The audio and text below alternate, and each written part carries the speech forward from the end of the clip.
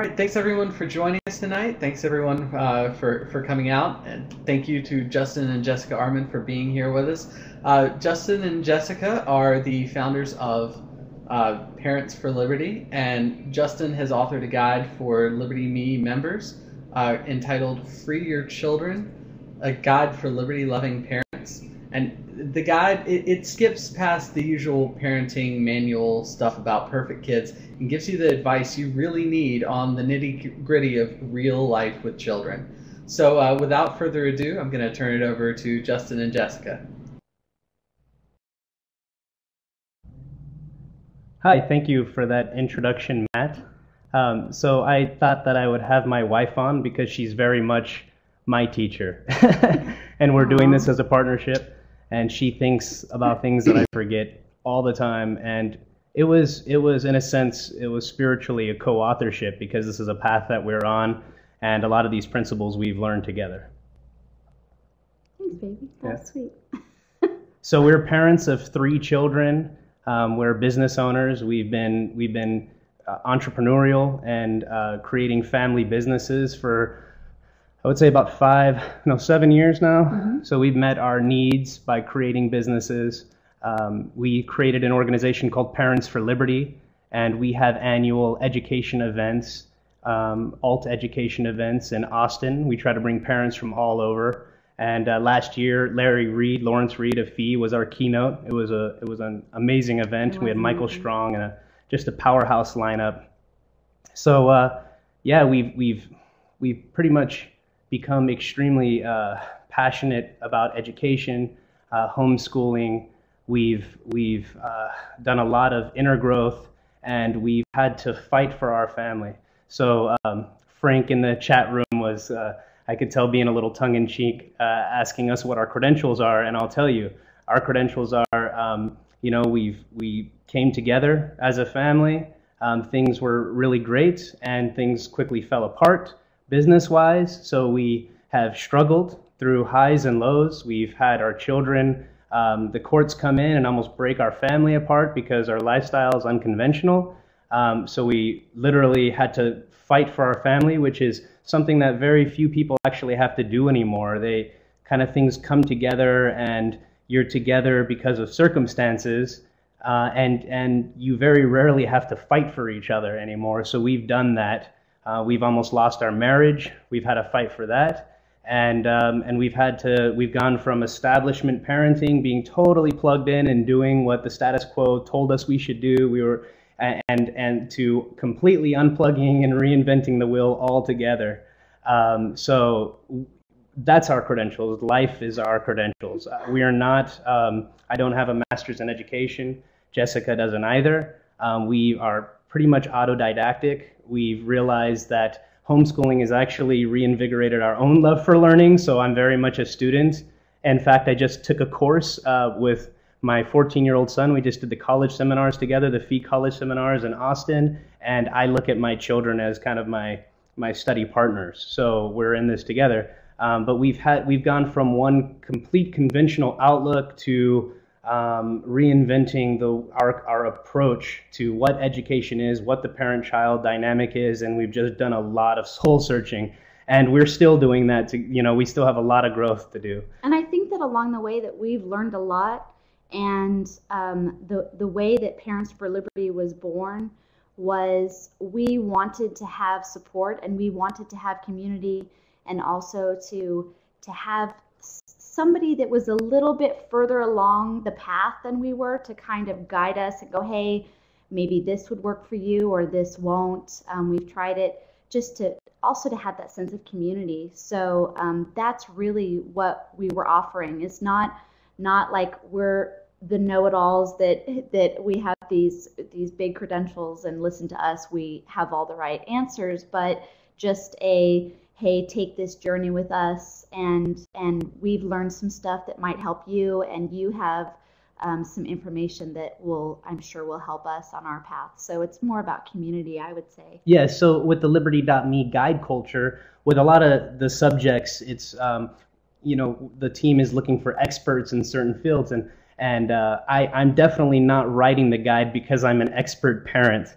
I'm writing the guide because I feel like our experience is something that others may relate to, and that's it. So we're not parenting authorities, and we're not going to offer these universal prescriptions or say that our way is the one right way. And I would actually encourage you and offer a little advice to probably steer clear of the people that are saying that they're authorities in parenting, and or that that there is one right way, because right. that's one thing that I think that is a gem that we've learned, is that every child is different, every parent is different, every household is different, and it's really important to check in with what it is that you are all creating together, and guide your decisions and guide your actions and your speech according to what you want to create, and what is best for your children and best for yourself.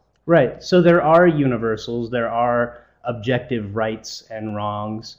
When we're talking about libertarian philosophy, objective rights are any actions that really don't harm anybody else, and objective wrongs mean that somebody's been hurt in their person or in property. So I like the universality and the definition involved in right and wrong in a libertarian sense. So in principle, there is a right way, right? The non-aggression principle is, I would say, universally right.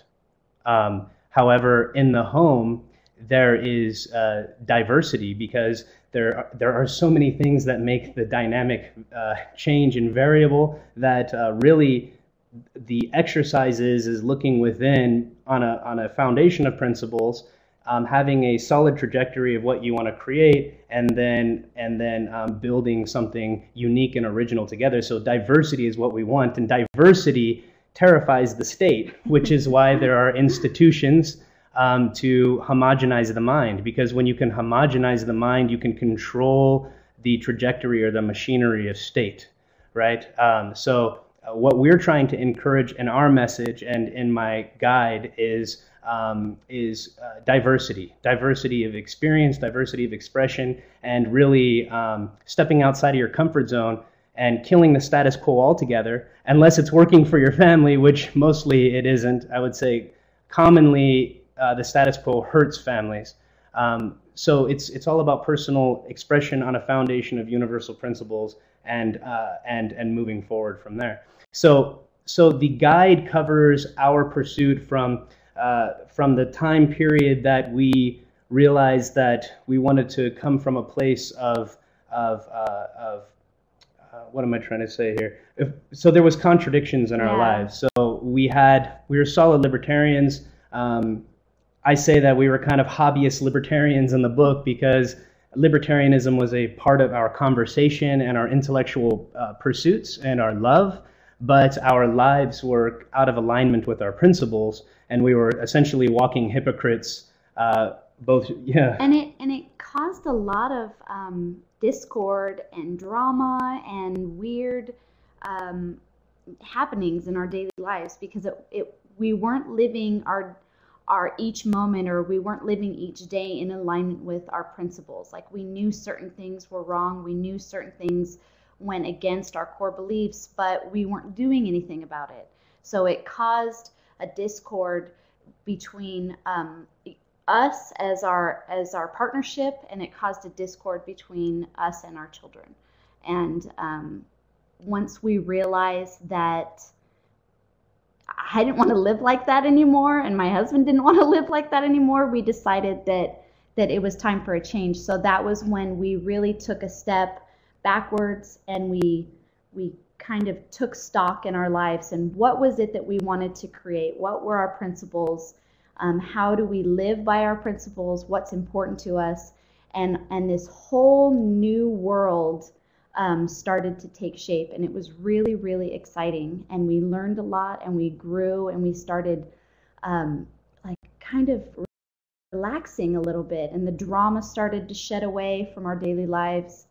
And I think that almost immediately I felt a closer bond to our children. Right. Because I wasn't allowing the state to come in between me and them. Like, so we have an ask for an example. So one of the biggest things was homework. Our children would go to school and they would come home and we would work on their homework, and we would get so frustrated because they didn't want to do it. You know, they fought us and we became the bad guys. We didn't know a different way really at that point. So, you know, even trying to show them a different way than what they were being taught freaked them out. And we would fight and we would get upset. Right. And it was too much. So specifically, the kids were in a learning environment that we knew was destructive. So I don't like to make universal comments like, you know, public school is bad. I think that inherently public school is a violation of the non-aggression principle because it's based and funded by taxation. But I don't like to make those statements because a lot of people that are involved in those institutions are actually advocates for children, and they love children and they love learning. Yeah. However, in our hearts, I studied what the history of public school actually was from its Prussian roots and Spartan roots, and I realized that a lot of the moves in public schools were constraining teachers to not actually allow them to teach. You know, a lot of teachers say they're there for their children, but then they're too scared to move outside of their rule book. If they do something different, they get fired, or they get ostracized, or a lot of times they get put in the hot seat, so they can't do what they originally want to do. Some do, but our children's experience was, we could tell, very destructive. So they would come home, you know, they'd have math homework, and I could figure out ways and teach them ways to do things in maybe 3 steps that it was taking them 8 or 9 steps, and there was a lot of decontextualizing, and there were a lot of things where they weren't seeing the connections between problems. So they were just basically doing the steps and memorizing steps without understanding the steps. And when I would go to teach them or help them, it would end up becoming a fight between us and a struggle between us, because they knew that if they did it a different way, that they were actually going to be punished in class or made fun of, or they would get a bad grade, and they were just absolutely terrified. I mean, to a point where they actually would shake, or they would say, you know, I can't do it like this, but I can't do it like this, rather than, wow, there's another way to do this, and it's really about the edification of understanding how to solve problems efficiently. It didn't become that anymore. But even though we knew about public school and it was not in alignment with what we wanted for our own children, we were still taking them there day after day, feeling guilty, and a lot of times actually taking our guilt out on them. So they would come and they would tell us the bogus history and the lies that they were learning in school. I mean, outright lies, and actually things that blew my mind that they were getting away with teaching. And I would argue with them, right? So instead of understanding, hey, this is my responsibility, I put them in this situation.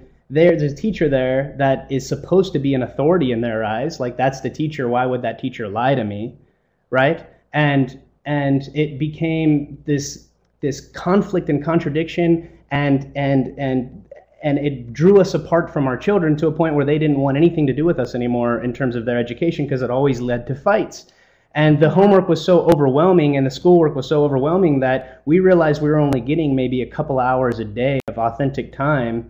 And with our busyness, really maybe only 15 or 25 minutes if we really checked in, and school was completely taking over our lives. And for us, in our home, it was out of alignment altogether with our principles and what we wanted for our children, but it was the fear and the cowardice and the mediocrity and the procrastination and all of that sort of thing. I would say it was also easier. It was easier. We had a lot of stuff going on, and even though we really wanted to create something different every day, waking up and just saying, oh, not today, like the procrastination is exactly what it was. It was so much easier just to go to school, and that'll give me some time to work on this or do this or whatever. And I felt really like I don't want to say hatred for myself, but it almost got to that point where I would just dump all this drama on my own shoulders, like I'm not a good mother. I'm doing something that's against what I believe is good for my children. And I'm not saying that public school isn't good for some children, but I know for a fact from watching our two oldest, who were in public school at the time, go through this like degradation, and I knew better. And I still took them. So it just caused a lot of conflict in our lives. And there were other things. One more example before we move on to some things that we've learned that we'd like to cover before we open up to this Q&A, is just the way we were handling the parent-child dynamic, right? So what is virtuous in a libertarian world, in a world of strong, autonomous, sovereign individuals, we were squashing because it was inconvenient for us at the time. So strong-headedness and holding the children trying to self-govern, or holding to their principles of right and wrong or that sort of thing, when it became inconvenient for us, we would punish them for it. Or we become authoritarian and we would say things like, just do it because I told you so, or you have to understand that we're the adults here and you're the child, even though we were completely, that was intellectual bankruptcy. There is adult and child dynamics that are, good and healthy, but that's not an argument. It's not, the reason for this is not because we're the big people and you're the small people. That's completely fallacious, and it leads to intellectual bankruptcy, and it stops the mind from using reason, and we were using force as a means to an end, and that's not what we were trying to teach our children. We can't go, oh, well, now you're this size and this arbitrary age, so now it's not okay to use force, or it's not okay to accept aggression from certain people just because they wear a badge or because they call themselves the state. Like, if we program that in them, we can't expect that program to completely come undone without a significant amount of inner reflection and growth. When you're programmed by the state, but then you're trying to hold on to libertarian principles, it's like a cognitive dissonance that's fighting with each other, and so we had to check in with that. So I want to move on to the Q&A, and I hope that was good. Travis has a couple of examples for you right now. I don't want to ignore our chat room. But what we've learned and what is captured in this guide that I hope that you all will read, you could probably read it in a few hours. But they're pillars of what we've learned, and things like libertarianism. They are prescriptions for how, in a macro sense. So, like in how society should be governed, a sort of legal foundation. It's a vacuum, right? It's the non-aggression principle. We should not do this, which is beautiful in a macro perspective, because it's basically saying, I don't know what's good for you. Let what works converge and sort of emerge spontaneously into these beautiful, diverse things that no intellectual could ever foresee, right? We want to get rid of central planning and just let people be individuals and let the best kind of come through, right? But in a home, the non-aspects of a philosophy aren't enough, right? So you can have a perfectly libertarian home, and you can be perfectly libertarian, but you can still be an asshole. You can still be genuinely like the kind of person you want to run from. You can be a crappy father, you can be a crappy mother, you can be a crappy kid, but you can still be perfectly libertarian, right? So what we've learned is what we want to transmit. And I don't want to call these things objectively right, even though it's my opinion that they are because they've worked for our family. But just take them to heart. Maybe if you disagree with something, bring it up in the questions, or just leave it. But if you find things that you agree with, then you can take them with you potentially and put them to use. So one of the pillars, if would you like me to start on this, or do you want to go ahead? No, please interrupt me if you need to. So one of the pillars is being conscious in the home. So everything that we're going to speak, I would say this is a foundation. This is foundational. The true building block on which everything else that we've learned works. If you don't have this one pillar really solid in your daily life, then the other things can kind of get skewed and it won't work as well. So this is really what we found is the most important thing in trying to create a joyful, peaceful life with our kids. Absolutely. So all the things that we're going to be speaking about as foundational are things that you can actually apply daily and know that you've done them. They're measurable in a sense. So being committed to being conscious in the moment in your relationships that you're creating is personal responsibility.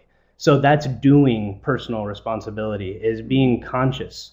And what I mean by that is when you're having a dispute with a member of your household, your children or your partner, or if you're just expressing your feelings about something, you can build bridges of empathy, and you can use what has been called the third way of listening, which I talk about in the guide. And bridges of empathy are like this.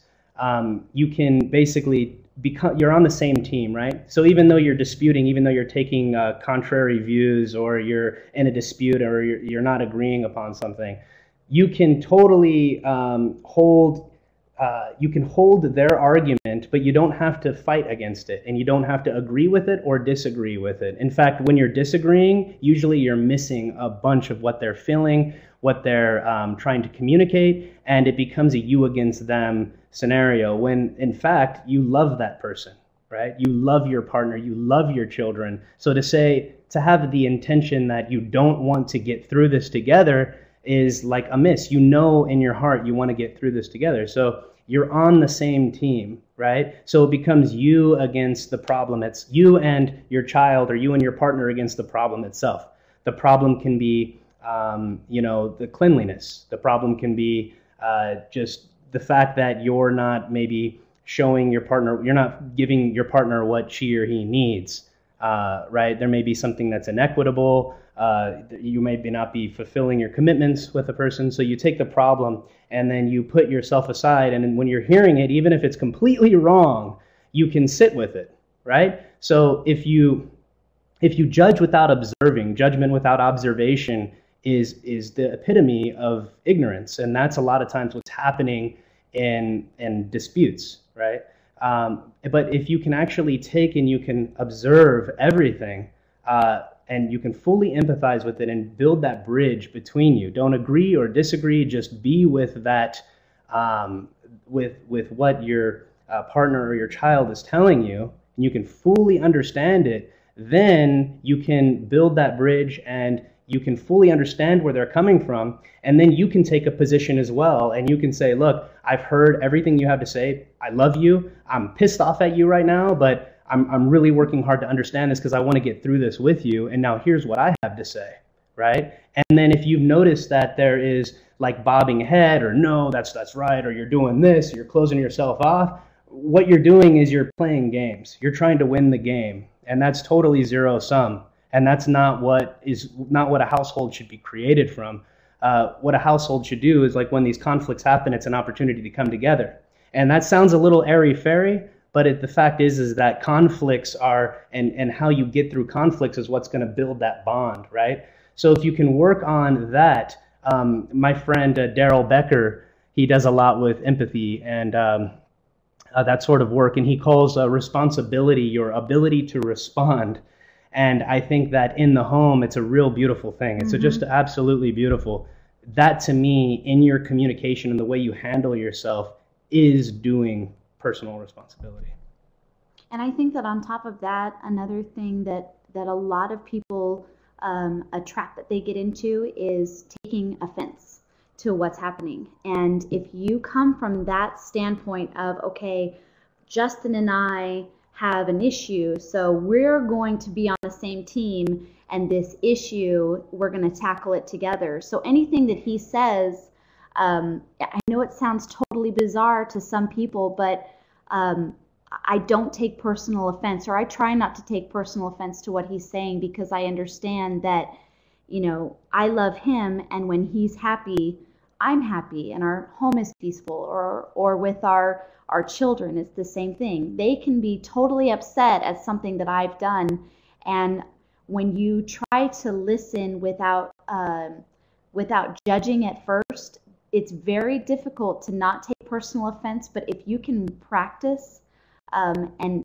just let it go and really hear what's happening, you will see that, first of all, you got to sing the Frozen song now. Come on, bust up. Let it go, let it go. You get to resolution a lot faster. And one of the things that we've taught our two oldest, especially because they're in the age where we can really reason with them, is that if you're with somebody and you love them, don't just automatically don't go, okay, I've been dating you for 6 months, we're going to get married. You really see who a person is by how they handle the tough times. And Justin and I, like he said before, we've been through some really tough times. And instead of creating a scenario where in those tough times we turned against each other, we actually held on tighter to one another and attacked the problem together. And that was how I knew that I wasn't letting him go and that he was going to be mine for forever, was because I knew that he wouldn't abandon me or he wouldn't turn against me in tough times. And that's really what the foundation of a family is. And if you can come together with your partner or your spouse or whoever and really set that example for your children, when you're communicating with your partner or when you're communicating with your children, then I can tell you from years of experience that you will have such a beautiful home, even when you're going through crap and even when there's conflict. It's really, really beautiful thing to watch. So I see Christopher wrote in the chat room, I think that Stefan Molyneux said that the most exciting and challenging thing is that when he tries to reason with a 4-year-old, right? So true. That actually sparked something while Jessica was talking just now. And there's something that I do a lot that I'm trying to work on still, and that's trying to reason against emotions, which is actually a fallacy in itself, right? So if somebody starts something saying, I feel like this, you can't try to apply logical fallacies then or logic to try to refute their feelings. So what you need to do is you need to put your emotions hat on. And you try to get back to reason because that's where constructive dialogue can happen. But if your partner or your child, like if your child's flipping out, sitting there and trying to reason with him is not constructive. However, being with the child will psychically, they'll experience that you're on the same page with them and they can cry it out. Or if your wife is about to PMS and she's freaking out, or your husband is flipping out because he's hungry, you can put on your emotion hat and just be with them or try to transcend it. You don't even need to use reason to do that. Or you can use reason for prudent judgment, right? Which is what a lot of people that are stuck in reason don't forget about, is that really it's how to predict the future to get the kind of outcome that you want. You can say, hey, we're working in emotions right now. Like, if I want to make this worse, I can drop fallacy bombs, or I can try to disprove what they're experiencing, even though that's a fallacy in itself. You can transcend it and you can be with, you can work on wearing different hats. There's like this 6-hat or something technique I don't want to speak on because I'm just starting to learn about it, but there's a way you can get on the same page. It works really well with younger children. Yes. When they don't have the words to really tell you what they're feeling, just to be with them and love them and be with them. I've noticed that there's been a lot of times with our 5-year-old who is really strong-willed. It diffuses the situation when he knows that he's important, when he knows that we're caring about his feelings, even though he can't necessarily communicate what it is. Or when he's out of his mind completely, because he's just so tired that anything you say he's going to argue against. It doesn't matter what it is. Okay, so let's move on. So also being conscious is being clear on what. Let's see here. What do you have? Clear. Oh yes. Being clear on what you're creating in your home. So my wife always tells the kids that creation is the spark of life, and I think that's beautiful. So if you're in a creative state of mind, like an entrepreneurial state of mind, or you have goals as a family, you can actually it creates such a more positive environment in the home, and you can be consciously moving forward, rather than when you're in the trivialities of every day, you become kind of you become reactive to the survival mode, and you become reactive, and you just kind of moving from goal to goal to goal to goal, or maybe you don't even have goals and you're just flying by the seat of your pants or whatever. Going throughout your day. So being clear on purpose and setting goals with your family, letting your children in on those goals, and creating it together. And if you're not a parent yet, then when you're creating with your spouse, it's super sexy, or you're creating with your partner, it's really, really hot to see you actually. I see a link there. There's just something that happens. There's passions that arise when you're being creative in the home. So that's part of the whole being conscious. Part of our transition, and this is kind of like a little side note, is I read a study where they were saying that the things that we have in our home actually cause emotions to come out. So if you have a painting that was in your home when there was a death in the family, then you could possibly be putting some emotional trauma onto that painting. So they, in this study, they said, you should really take stock in your surroundings and maybe change up your life. And that was also another thing, just as a side note, that we did when we were trying to remove contradictions and create a conscious causal existence. Was I just went room by room, and if anything that I really felt really good about when I looked at it stayed, and if it didn't have this reaction, then I took it out, and I started painting my walls with weird art and having the kids do finger paints and all these things that we put up on the wall to actually have our home reflect what we were trying to create, which was happiness, joy, bright, colors and fun things that we had found on walks and things like that. So that's just a side note, and I think that it was actually really, really effective. Mm-hmm. We kind of get caught up in the everyday, and we're like, okay, our house has been the same way, and we've had the furniture the same way. And what was it? Anna Martin, was she the one that said that she, every so often she just totally redoes her house, and it doesn't have anything to do with this is the dining room and we will eat in here. There's bookshelves everywhere, and it's whatever her family is trying to create. So I think that your environment that you surround yourself with has a lot to do with how the people in your home feel as well. Right. And so why I like conscious parenting, or being conscious in your home, or living consciously rather than just saying love, is because people have such strange definitions of love. Some people think that inflicting pain on somebody is love. Some people think that public shaming, or using like hate speech, like in public areas, representing the Christian church, is love. Like, you can call love anything, and it's kind of it's something that everybody loves their partners, everybody loves their children, and it's not helping them at all. Like, I think that everybody really wants to do their best, and everybody's kind of trying to do their best.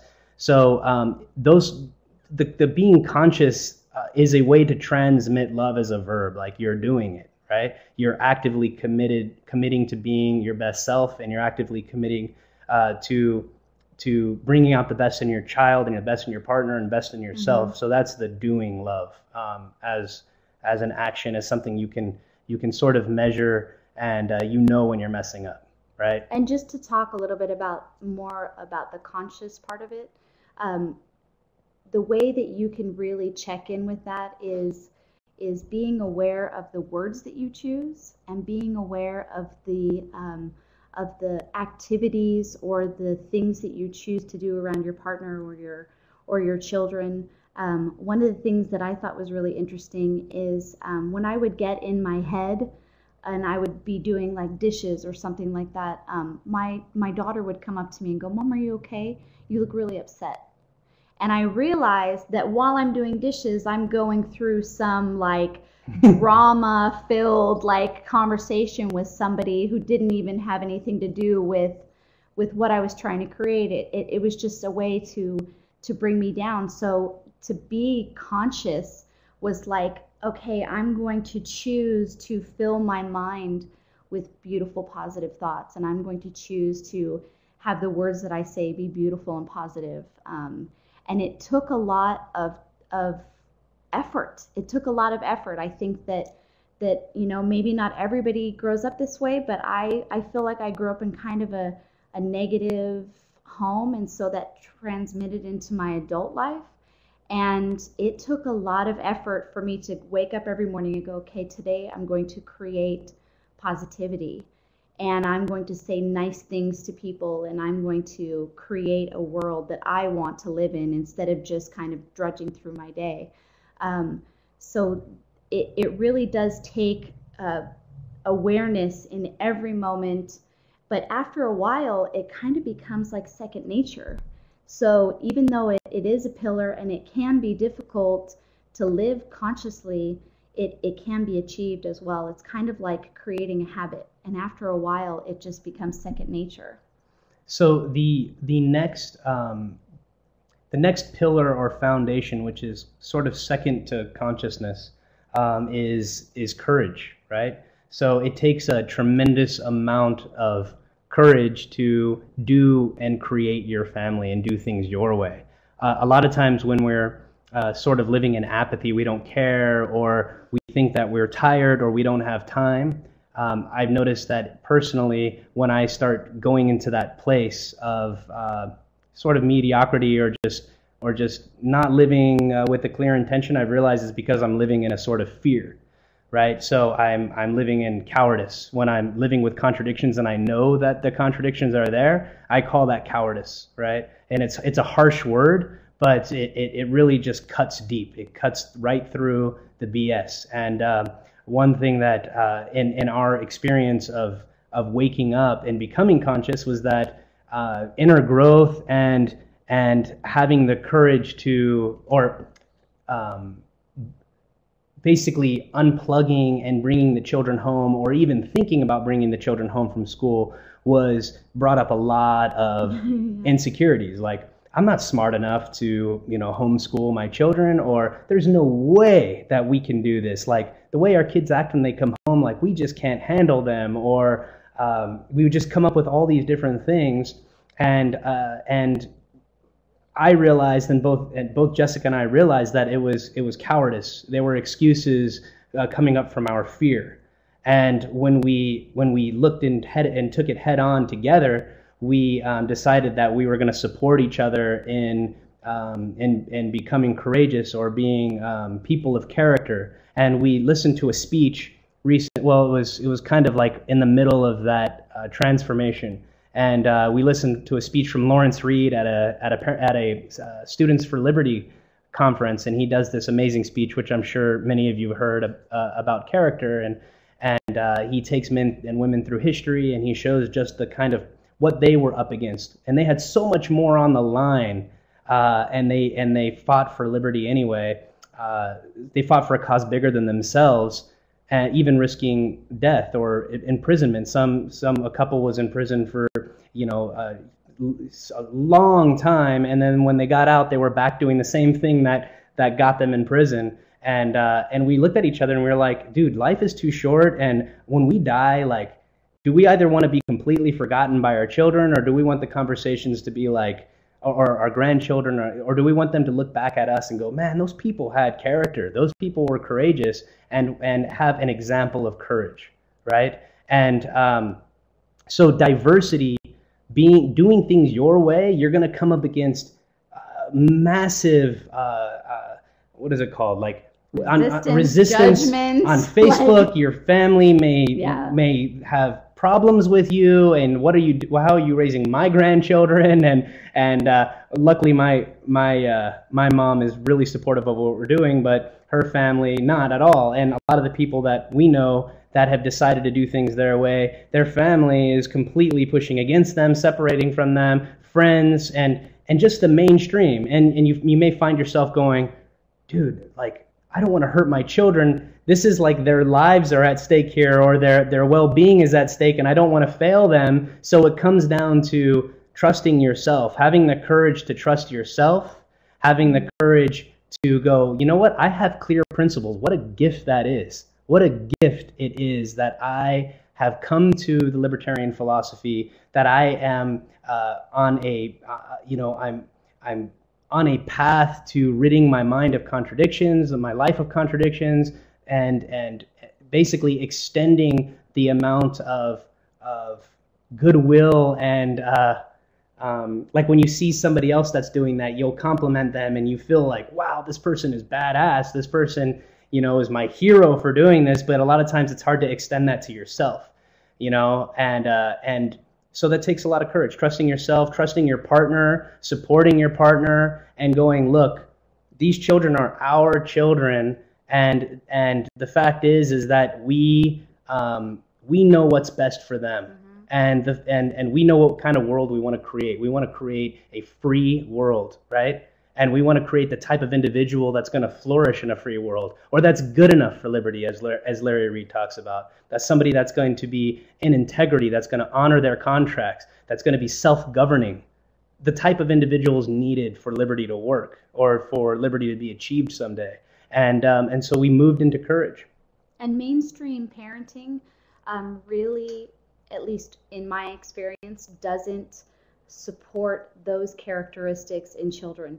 I was talking with Justin earlier today. One of the main catalysts to my decision of taking this big step and completely changing our lives around, we had an opportunity to go back to California, where we're originally from, and I was out walking the streets of Ventura with his mother, and I was enjoying the scenery. It was very beautiful, but I noticed that all the people were asleep, and they were kind of gray looking, and it seemed almost surreal that no one was smiling, and everyone had their head down, and it just was really sad. And I had like this insane panic attack, because I realized in that moment that the way that I was raising my children, I was molding them into that type of an individual, somebody who just had their head down and went through the motions because that's what I told you to do.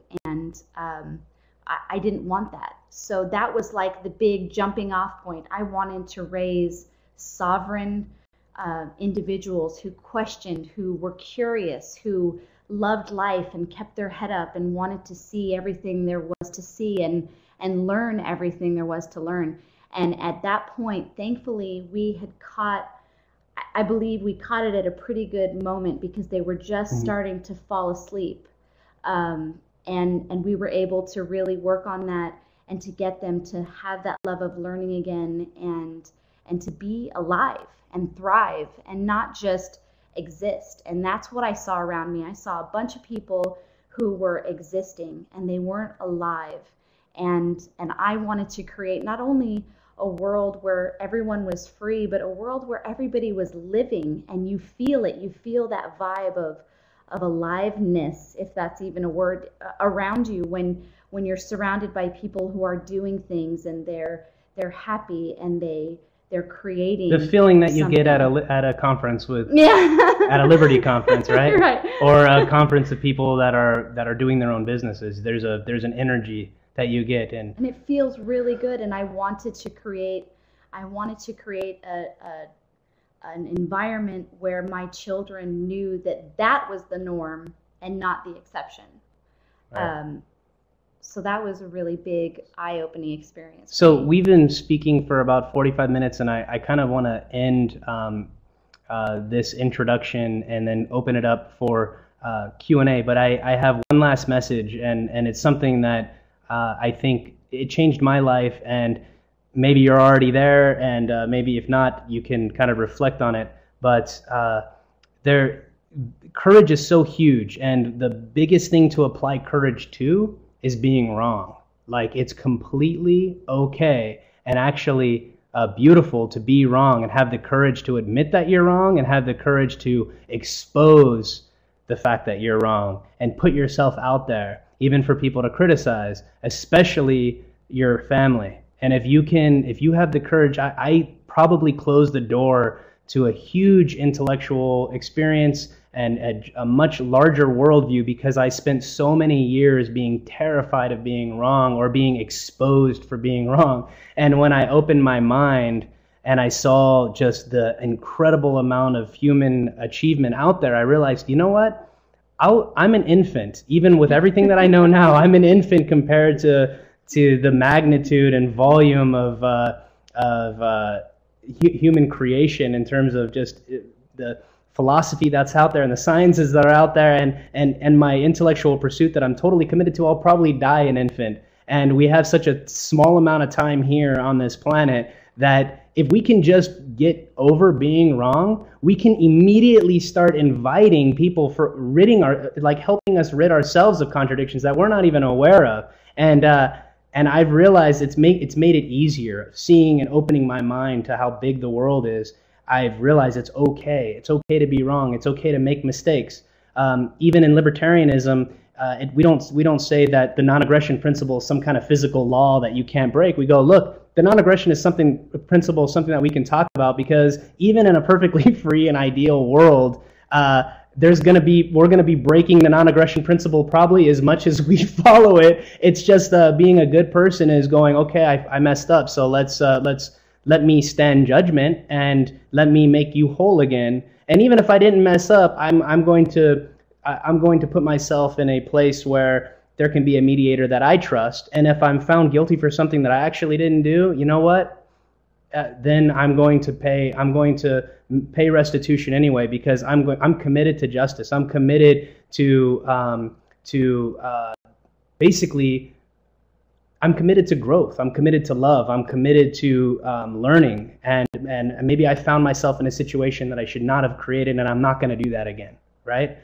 So I just wanted to end it there, and if that's okay, if we can end it there. Okay. And just one more thing on top of that is, when you come from a place of being okay to be wrong and admitting that you're wrong, at least in our personal experience, I've noticed a huge shift in our children. They're not afraid of doing things and trying new things, because they've noticed that we've started to go, okay, my bad. I was wrong in that, and I apologize. And we haven't instilled that fear of being wrong in them, and so there's this whole huge wide world open to them, and we've just broadened their ability to have a bigger worldview. So Absolutely. It's really exciting. And we mess up, and I mess up on that all the time, and that is something I think I'll have to commit to for the rest of my life. But it's opened my heart and it's opened my mind tremendously. Making mistakes is the only chance that's the trend. That's where wisdom kind of enters. That's where it slides through the cracks. The cracks are the mistakes that you make. So create more cracks. Like, it's okay. So I'm going to open it up. So Matt, maybe you can take the reins here and help me open up a dialogue, if there is one. Hi guys, thank you so much. All right, our first question is from Frank Markopoulos. He asks, how are you finding living in liberal Austin since you're libertarians? Well, do I answer this like a smartass, or do I? That's funny.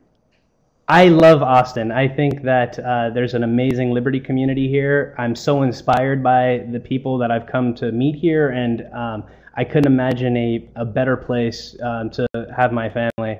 The only thing that's really horrible about Austin is the police. The Austin Police Department they're militarized, and they're probably the scariest police department in the country.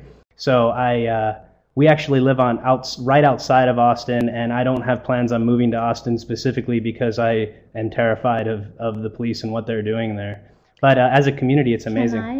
I'd like to interject something as well. One of the things that Justin and I actually are trying to teach the kids, sort of by example, it's a lot harder to do, but when you can connect with somebody on the things that you have in common, and that you love. We're both members of an organization called Texans for Accountable Government, and they create one action coalitions, single action coalitions, where people from across the political spectrum come together because they agree on one particular issue. And when you can do that with an individual, like say you come up to somebody and you realize that that they're maybe more liberal than you are. So focus on the things that you agree on, and you can create bonds and friendships that way. And it's a really good way to live. It's very positive. And then when you have those friendships around the things that you love, then you can set an example on the other things and maybe bring more people to Liberty. Cool. We can go to the next question. All right, Travis McCurry wants to come on air to ask a question. I think Travis just asked one, right? Was that from Travis? Yes, right here. So there's also one from, I want to hear from Travis too, but I don't want to overlook Natasha. She just asked a question, but go ahead, Travis. The question I'm more interested in is, how did you get started with homeschooling? What obstacles did you have to overcome, and how did you get started? Okay. So for us, we had learned that there's a good opportunity to kind of reconnect with the children and start fresh by doing something called deschooling, where you kind of almost do like a summer break, allow the children to get their bearings, to be more of an individual, and that's kind of where we started. Thankfully, in Texas, there's not a lot of laws that hinder homeschooling. You just kind of have to sign this intent saying we're going to homeschool our children, and thankfully we live in a area where it's not really difficult. So I captured that question in the book, and it kind of goes through the process of how we started homeschooling, and it went from, as soon as I brought the kids home, we had a plan. Okay, we were going to deschool, like we were just going to let them be who they are, live in extremes, kind of get out the school, work out the school environment. And as soon as they came home, I freaked out, and I was like, oh my gosh, I have to hurry! I can't fail my children, right? So I read The Well-Trained Mind, and I created a classical education curriculum, and I immediately put the children on that curriculum, and so I immediately brought school home. So I kind of went against our plan, which was to get rid of school altogether. Even if it's a superior school model, I didn't want to, I don't want to create a curriculum and put them all in a box, right? So they resisted it, and we fought, if we fought for a while and it didn't work, even though what we were doing was a lot more constructive than what they were doing in school, there was still a disconnect, and they were looking at me like the teacher that was going to punish them. So we had to go through months and months of leaving them alone, and actually going, you know what, we're going to treat this as a summer break, but on the other side of it, it's not school. On the other side of it is, okay, now what? Now what are we going to do? And the real starting point was when we came to terms with the fact that the children weren't the children. We're not going to school the children. The children are individuals, and they learn completely differently and have completely different passions and completely different motivations. And once we could bring out the best in them, if they could come to mastery there, as long as we were teaching them skills, that they would get their general education more organically rather than shoving facts down their throat, which they're going to forget anyway. So that was the real starting point.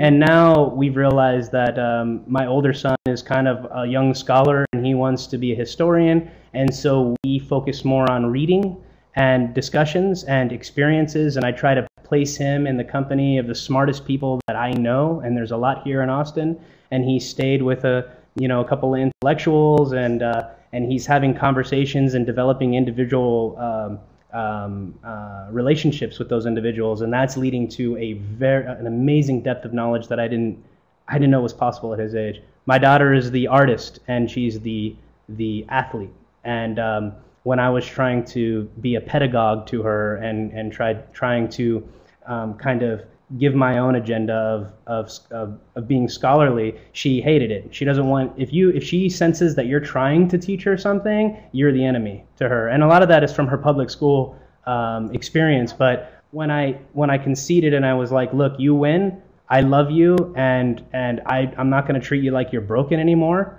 Like I'm the one failing you, and let's figure out where you're at. And a lot of it was, she just wants to throw the ball with me. you know, and she has spent all of her time becoming an amazing softball player, and she's an all-star now, and she's being asked to be on select teams, which like are a gateway right into college, on teams that are very difficult to get onto because she's put herself out there, and now her level of confidence has gone up like so much. She's a badass, and now we can actually have conversations, and she's more open, and so we're kind of getting there where she realizes that I don't have an agenda. I'm not trying to change her or treat her like she's broken or an empty vessel that I'm trying to fill. So, and she's an artist. So we're going a completely different path with her, and I'm learning to love her for who she is and be on the same page. And it's difficult for me, but it comes down to courage again. And then the little one's probably going to enter a sort of Montessori whole life learning program, and then we'll see how he does there and mixed with homeschooling. He's just in that soak up everything around you. And he wants to go to school. Daddy, I want to go to school. Daddy, I want to go to school. So that's kind of where we're at. We're trying to see who he is right now. Nice. Thank you, Travis. Natasha says that she thinks her question on unschooling was kind of answered. So she's wondering, what do you think of punishment? So there is a psychological discipline called like operant conditioning, and it's what schools have kind of been built on, and it's been transmitted to them through behavioral psychologists. I think like B.F. Skinner and like those people that kind of deny the existence of the soul in children and look at the children as kind of like these automaton robot sort of things. So what they've come to realize is that you can actually train children in behavior modification by rewarding the things that you want more from them and punishing the things that you want less from them. So punishment is on the side that it's a detrimental thing to do, as well as kind of rewarding things that are not achievements, rather behaviors that you want more from. So rewards and punishments can be detrimental if they're not authentic. But however, punishments, there is a place for punishments in the way that there is a place for punishments as an adult. If you do things... I would say it's more consequences. Consequences, not punishments, right? So there's no like... maybe some people think there's a godhead or something punishing them, or like karmic law punishing them, but I don't believe that. What I think is there's just natural consequences. So when you're personally responsible, you have liberty as an adult. Okay, so if you're doing the things you need to, if your actions line up with your needs, and you have a lot more choices, and the more you flourish, the more choices you have. Well, the same thing with a child. The more a child can self-govern, the more autonomous they become, the more personally responsible they are, the more choices they have, the more freedom is extended to them. So if they start doing things that show us, of our children start doing things that demonstrate that they can't take care of themselves, their freedoms kind of expand and contract as a response to that. So I wouldn't call it a punishment, though I guess it could look like a punishment, because it's not a perfect natural consequence. Because natural consequences are something that happens to adults. You can say like, look, you could have had this sleepover, but you haven't met your responsibilities. You're not in integrity with your responsibilities, and that that's just not. You don't have those liberties, right? Or you can, if you're staying up all night every single night, and you're sleeping until 3 a.m. and you're depressed because you're not creating anything, or you become slothful and you're just kind of walking around and your teeth are rotting out and you're just being kind of dumb and not responsible with your actions, then hey, lights out at midnight. I know that you're kind of more nocturnal than we are, but you're suffering from this, and you're not showing me and you're not showing mom that you're taking care of yourself. So we're going to help you, because our job as parents is to keep you safe. That's objectively the job of parents, and that's the place of parents. And sometimes parents have to intervene. That's why they're parents. But the goal of parenting is to liberate the child. So if the rules of the home aren't creating harmony, and the rules of the home are kind of arbitrary and benefiting the parents at the expense of the child, and you're using punishment to condition them, or you're calling them natural consequences, but they're really punishments, and it's hurting them, whatever, then you're doing something wrong. But sometimes rules, as I talked about in the book, can actually bring you closer to with your children. And for instance, like my son started giving me his phone at night and going, look, I don't trust myself with electronics at night. I keep myself up and then I feel bad in the morning, so I'm going to give you my electronics. And then sometimes I just ask for them, or I turn them off, or I turn the internet off. And I'm like, look, you know, these corporations, they put billions into holding your attention. I can't expect you as a child to fight against that, to have intellectual defenses against that. So I'm going to intervene and I'm going to help you here. But my goal and my intention and Jessica's goal and intention is to liberate them. So I'm not a full radical unschooler that like thinks that children are perfectly autonomous when they're born. I think that's crap. Maybe some are, but mine aren't. But I want them to be fully liberated and autonomous. I already call my 14-year-old a man, and he can pretty much do whatever he wants now. But if he messes up, and he reverts, something happens, and he goes through a phase where he's not autonomous anymore, he's not personally responsible, as long as he's in my home and I sense that I still need to be parent to him, then consequences will happen. But if as soon as he is fully autonomous and paying rent on his own place, then our parenting dynamic, it changes. We become friends and maybe a place of wisdom rather than dishing out natural consequences. And I think a thing that was obvious in what Justin was saying was communication is really where all that happens.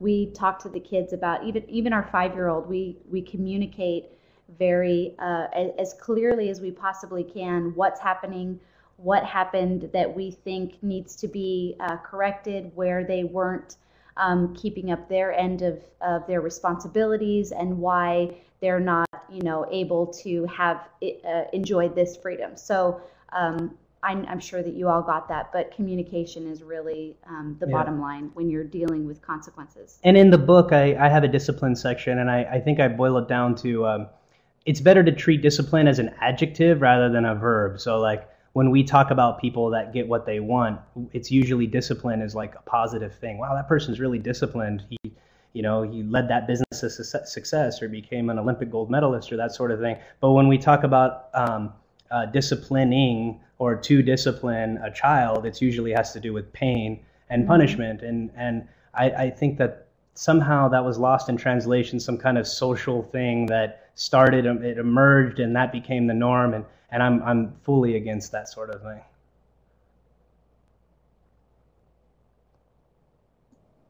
All right, our next question is from Chris Putnam. He asks, was there a point where your kids realized that you were raising them in a non-traditional way, and how did they respond? It was pretty much right away. When we had decided to shift our household, we sat them down, and we had just a full disclosure. I apologized to my two oldest. There was a few instances when we were, traditional parents, that I had spanked them, and in that moment, I took the opportunity to apologize and to ask for forgiveness, and to say that we were going to create something entirely new together. And they were like shocked. The look on their face was like, is this real? We have input in our house. We have input in how we're going to be raised. Like we were very much interested in what they wanted and what they wanted their life to look like. And it was pretty crazy at first, right? Because it just kind of happened. We apologized and we said things were going to change, but we didn't have a clear trajectory ourselves. Right. So what we started doing was changing things, and they were kind of confused, and they didn't know how to react to it, how the dynamic changed, and like they were so constrained, they were imprisoned by their day that we were creating for them, by the school and all that sort of thing. So when we let them out of the cage, they acted like freaking animals, and their behavior was out of whack, and they were out of balance and that sort of thing, and we were like, oh my God, what are we doing? And so as this deschooling process happened, we actually went, wait a minute, we actually never had a full-blown conversation with why we're doing this, what our motives are, what we're trying to create. So there was a series of conversations, and they started getting it more.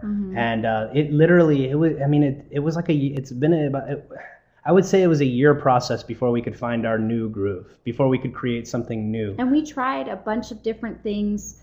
Like Justin said earlier, one of the things that we got into that really hurt our growth process and made it kind of more sluggish at first was we lumped the children in as one group. So everything that we tried maybe worked for Mikey but didn't work for Allie, or it worked for Al and it didn't work for Mikey.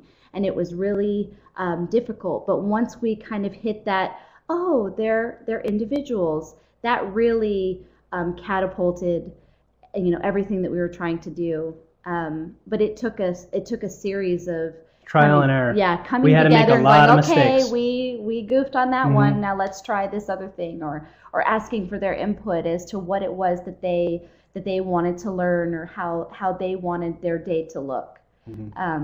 And we trying to tailor it in with what they were thinking would be good for them. And we're still trying to figure it out, right? So like the kids change so much and they're so different, and we're changing, and so. Yeah. It's like I think the course correction is just going to happen until they grow up. I've come to realize that the trial and error is just going to happen until they're grown up, and we're just going to constantly be changing and shifting depending on what they want, how their motivations are changing, and the conversations, the communication is just like, as Jessica said, absolutely key. Is there any more questions? Yeah, we have one more here. Chris Putnam asks, how do you guys talk to your kids about sex and drugs? Fully, completely, openly. I would say probably maybe a little too open. So we are full disclosure. Anything they want to know. We're real with them. We don't pull any punches, but I'm not saying that that's going to work for every family. Yeah. And it ought not to. Every family should be different, right? But I think the best scenario would be to be completely open and then create so we've created a state where, so the dynamic changes. For instance, like when the children are really little, they're not asking about sex, or when they do, like you kind of sugarcoat it and they develop. So our conversation has changed. But with our older son, it's like we're talking to another adult, and we don't try to create false realities in their mind. That's what we're trying to avoid. That's what we're trying to get away from. With drugs and sex, we talk about the virtues and vices of both. There are good drugs. There are things that drugs can do that are great for you, and there are things that drugs can do that are horrible for you. And it's about being personally responsible. Comes down to being personally responsible. Anything really in moderation is okay. You may find it something that you don't want to get near, and I advise that these certain drugs you don't get near. But if you do, I trust you, and I think that you can self-govern, and I think that you'll know what's best when the time comes. And then with my daughter, I've realized that our relationship has changed around sex. Like before, she was a little girl, and maybe even being naked in front of me, like she didn't even think, oh, I'm naked. I watched her go from being a little girl to being a young lady, and she started developing and wanting privacy, and I respect that. And certain things we can talk about, and certain things she leaves to her mother, because our dynamic has changed. She's a young lady now, and she's become a sexual being, and so there are certain things that I can't get near because it's sort of inappropriate, or I notice that it doesn't work. But I'm all about full disclosure. Yeah. I'm all about being real with it and not trying to lie to our children that we've never touched them, or that we only had sex when we were married, and all that crap. So.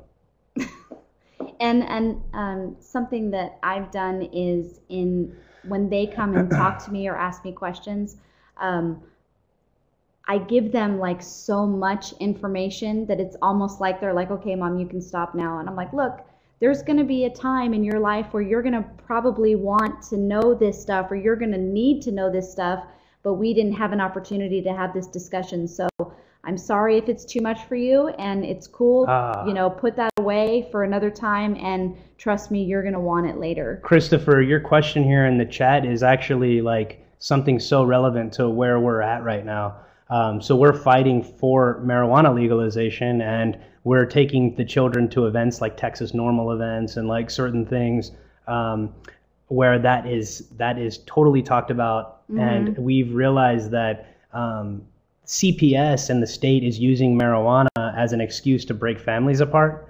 So we have this dialogue and we say, look, if you talk to your friends about our openness to marijuana and that we're fighting for it, they may go to their parents and say, you know what, you're so mean. My friend, is talking about how their parent, my friend's parents are totally cool with it, and maybe make up a lie like we smoke together, which we don't. We don't even smoke marijuana in the house, but we're so sympathetic to it and think it's so good for people in terms of medically, and just if people want to do it, they want to do it, that thing can happen, and the CPS can come to our door and try to break up our family. So we tell them we're very real about the consequences of being open to their friends about this, or state authorities about this, because they want any excuse they can to come in and break a homeschool family apart, or any excuse they can to break a family apart in general. If drugs are there, it's like the green light. So we talk to them about that, and there's that balance where we have to go, look, we're open, but that doesn't mean you can just go speak with your friends about this, and you absolutely can be taken away from us, and it's happening all the time, and cops are breaking family door down and even killing people and killing parents in front of their children. This is a real thing. It's happening all the time around freaking marijuana. So look, This is very serious, and because even how we live, we can be scrutinized. So we're just very real, like these are the enemies. The state actors are the enemies to the family. And this is a very real thing. So I really appreciate your question, Chris, because this is something we're dealing with right now. Yeah, we've talked a lot about that, especially with the kids. It's difficult. You kind of have almost like this double standard, but it's very important to make that clear that, in your home, especially with our oldest, we're like, in our home, you're safe. You can be yourself. You can talk about whatever you want, but you need to understand that people outside the home may not believe the same things, and that's a real threat. So you need to be cautious about the words that you choose. The state is far more a threat to families than bad actors are. I mean, families are getting ruined and destroyed all the time. And I can tell you one thing, that if the CPS came to my door and they threatened to take my children, I would leave. I would get the hell out of town, because that terrifies me. Even though I have nothing to hide, like risking my children being lost to stand on principle to fight the state, it's just, it's not worth it to me. Like, the state terrifies me when it comes to families. I have too much to lose now. So yeah, I hope that answers your question. All right, thank you guys so much. That it's been really great. I was homeschooled myself, so I'm hearing a lot of stuff my parents dealt with in here. Thank you everyone for coming tonight. We've got a great lineup this week and this whole month here at Liberty.me U. Tomorrow night we've got a debate between Stefan Kinsella and Alexander Baker on the question of IP, and Jeffrey Tucker is going to be moderating. That should be very entertaining. Definitely check that out tomorrow night at 9 p.m. Eastern. We've also got three more talks in this series on parenting and homeschooling here in July. Our next one is with Terry Moore, who's the author of The Secular Homeschooler, which is available for Liberty.me members for the month of July. That's July 16th at 9 p.m. Eastern. We've also got a talk by Laurette Lynn, who is known as the Unplugged Mom, I believe. That's going to be coming up on July 20th. And then we've got the Libertarian Homeschooler, Anna Martin, on July 28th. She's awesome. If you haven't heard her, definitely check that out as well. And remember to check out the guide that Justin wrote, Free Your Children. I linked to it in the chat a bit earlier. You can find it on Liberty.me. And then check out Terry Moore's book, The Secular Homeschooler. Thank you again, everyone, for coming in. Thank you guys so much. It was very enjoyable and informative. Thank you, Matt. Thank you, everybody. Thank you. Have a good evening.